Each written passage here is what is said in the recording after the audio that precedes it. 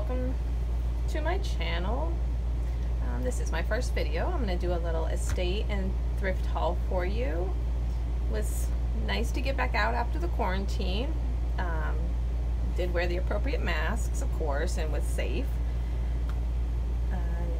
Did get quite a few books, so I think I'll start with those. Not that I need any more books, but the first one I got was A Man and a Woman. I mostly got it for the cover. It's a little beat up, but I think I can restore that.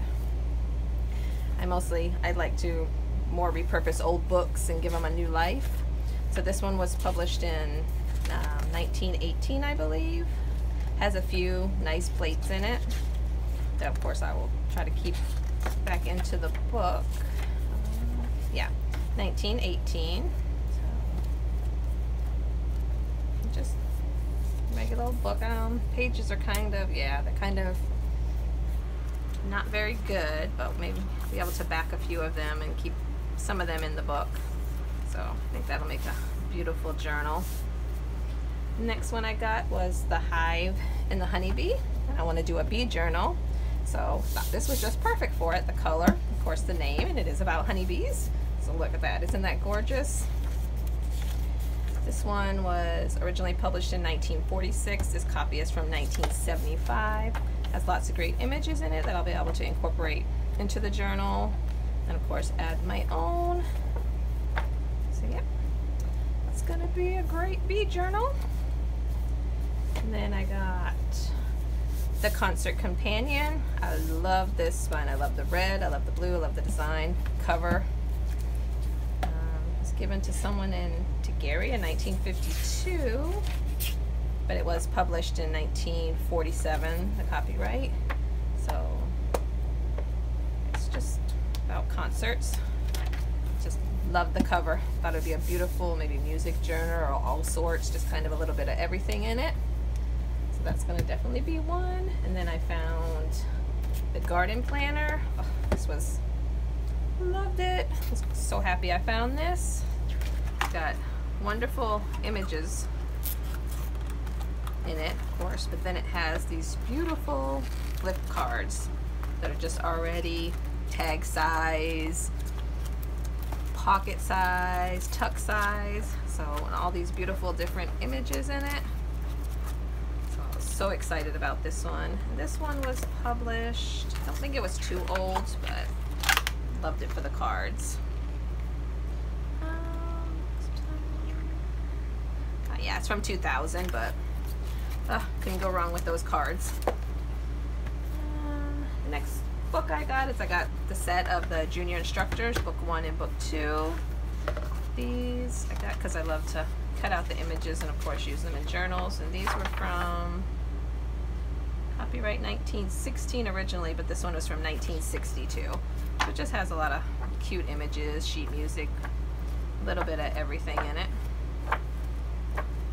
So they had book 1 and book 2, and I do love the covers. It'd be quite a large journal if you were to do one, but I don't know. We'll see what happens. So look at those; they're just gorgeous. Take them out and use them as pages in the journal, or cut them out, fussy cutting them. So there's those. Move those out the way. Then I got the Reader's Digest North American Wildlife, and this one is definitely going to be a fussy cutting session because this has some beautiful images in it. This was from 1982, but it's got a little bit of everything from nature, so the wildflowers, insects, fish, amphibians, birds.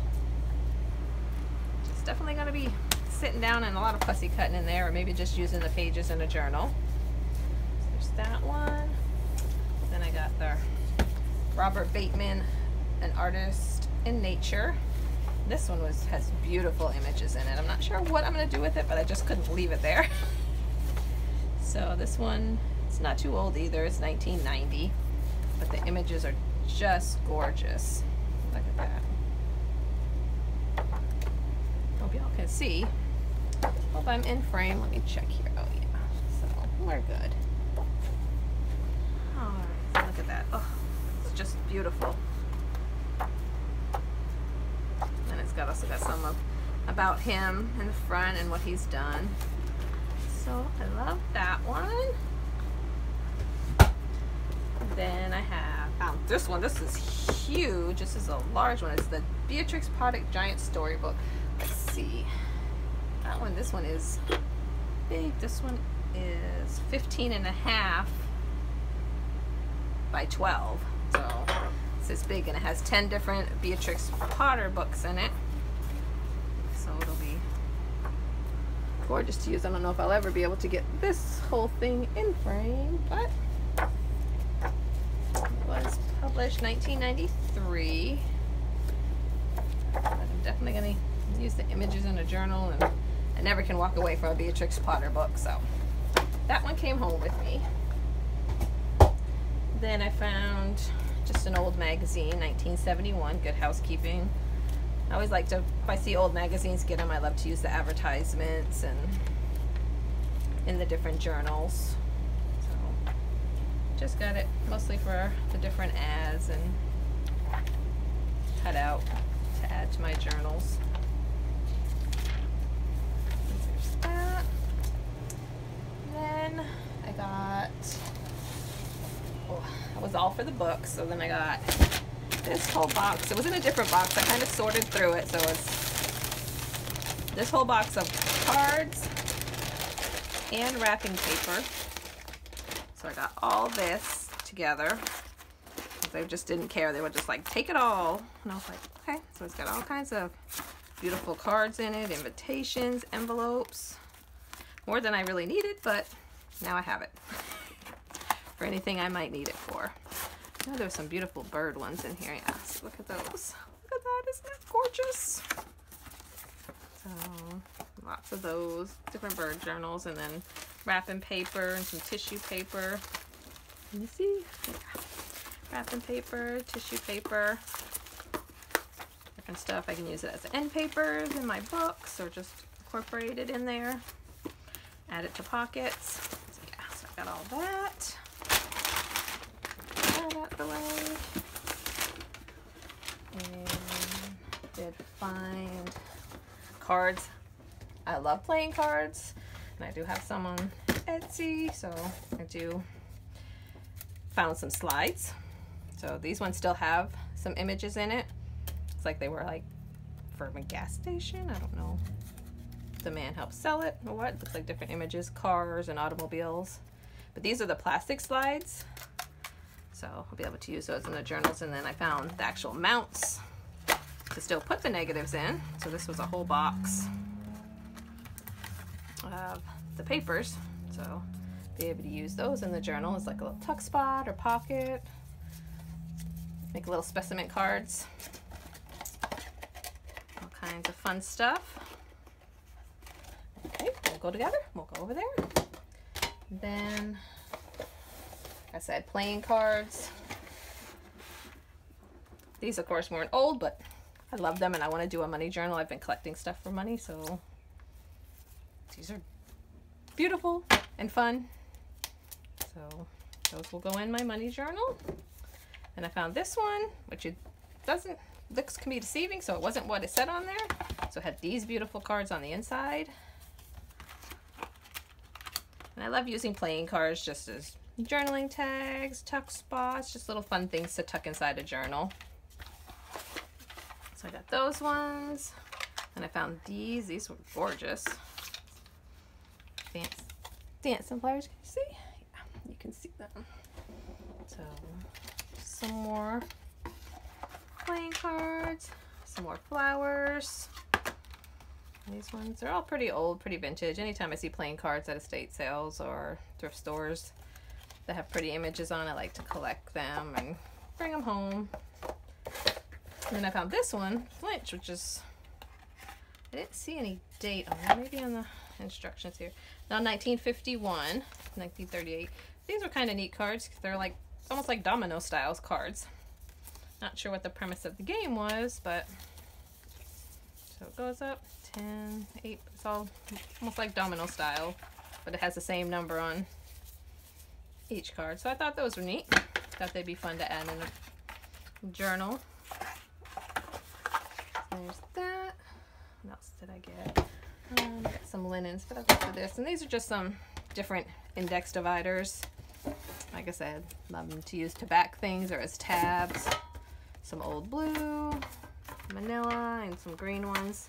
So these are larger size.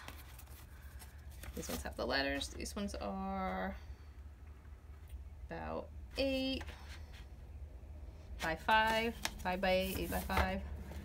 Yeah, some smaller ones. This one has all the dates and the months.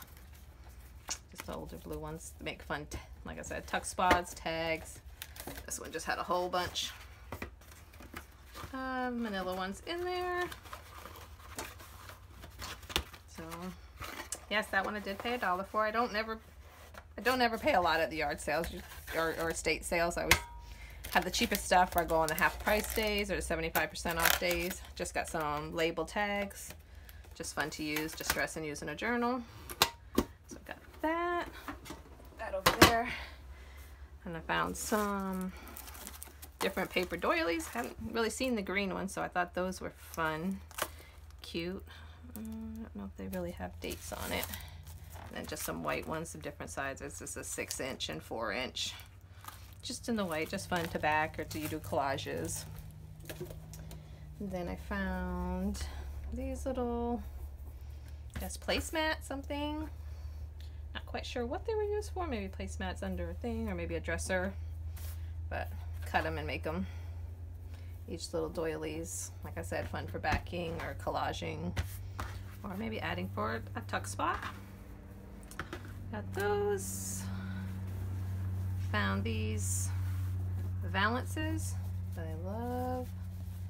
Can you see them right there? Yeah. So I love this design on them. So I don't know if you can see it here. Let's see if I can get something behind it. So I love that. Be able to cut that and back it on something to make a little tuck spot or a little corner or embellishment on something, or even maybe on the cover. So those were definitely be getting cut up, and there's quite a few designs on it, both sides there, and there was 3 of them, so that was fine. And then my final thing is this gorgeous tablecloth, which will unfortunately be getting cut up, but I love it. It's huge too, so it has these beautiful bird designs and flowers, and it is huge, so it's really long. Get it out here. So it has it all the way across in both sides, and then the corners have these gorgeous bird designs. So I'll be able to cut that and back it, make it a nice little fabric tuck. And then of course the rest of it is great material for using, collaging, reinforcing a spine. And you get all of that. So only got to go to a few. I think I got to like 3 estate sales and maybe 2 or 3 thrift stores that I saw on the way, because we went to a different area. It's what we love to do on the weekend. So appreciate you stopping by and watching the video. It was nice visiting with you, and I'll see y'all next time. Bye.